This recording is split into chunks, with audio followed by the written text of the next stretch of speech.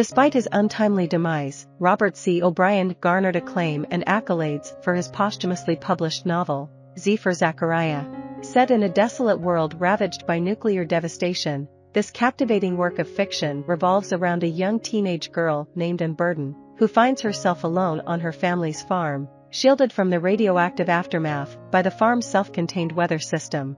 Bereft of her parents, who tragically disappeared during a search expedition, Anne and her faithful dog Pharaoh have managed to survive for a year, cultivating crops, living off the land, and believing herself to be the sole survivor on Earth. The significance of the title, Z for Zachariah, is unveiled through a poignant anecdote from Anne's past. In her children's book, A for Adam symbolized the first man, and naturally, she assumes that Zachariah represents the last. However, after a year of solitude on the farm, Anne's world is disrupted when she spots a mysterious man wearing what appears to be a hazmat suit entering her property.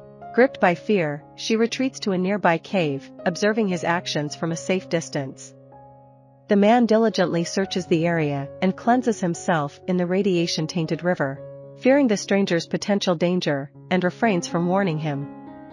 Yet, when the man falls ill, she confronts the harsh reality of eternal solitude and extends a helping hand. Gradually, Anne learns that the man is John Loomis, a chemist, and the suit he wears is his own creation, an ostensibly protective garment designed to survive the nuclear catastrophe.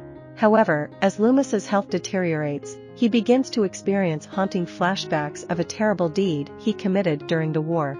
In a desperate struggle over the safe suit with his friend Edward, who sought his own family, Loomis tragically shot Edward dead. Privy to Loomis's disturbing hallucinations, Anne keeps the secret to herself while tending to his needs. As she cares for him, Anne finds herself succumbing to fantasies of a potential union with Loomis. Over time, Loomis shows signs of recovery, but his temperament turns increasingly bitter and caustic.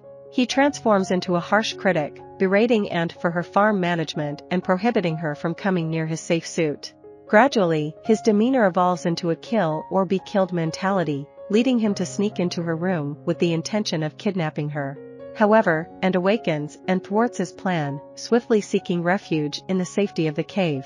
After allowing Loomis to cool off for a few days, she approaches him with a fair proposition. Both can coexist on the farm by living separately while sharing the produce and workload equally.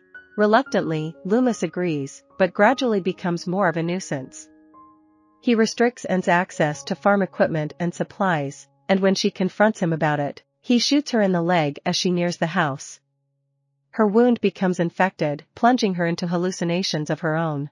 Resuming his rampage, Loomis uses Anne's dog, Pharaoh, to track down her hiding place in the cave and sets fire to all her belongings.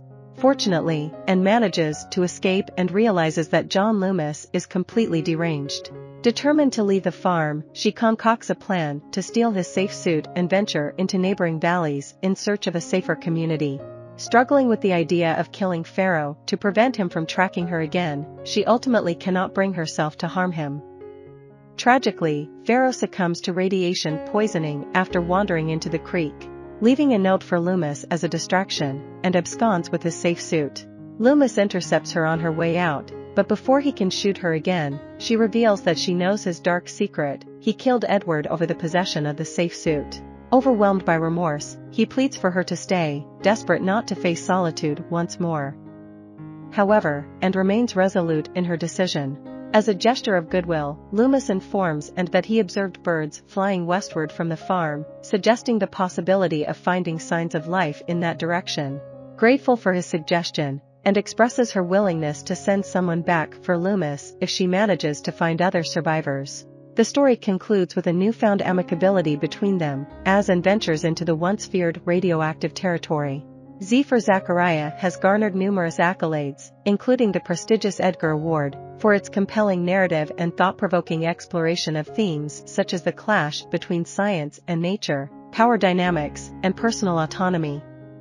Although Robert C. O'Brien passed away before completing the novel, his family utilized his notes to bring the story to fruition. Since then, the book has been adapted into several films. With its captivating storyline, Z for Zachariah has captivated mystery and science fiction enthusiasts for over 3 decades, earning glowing reviews and leaving a lasting impression. I hope you enjoyed this video. Leave a like if you did and be sure to subscribe. Thank you.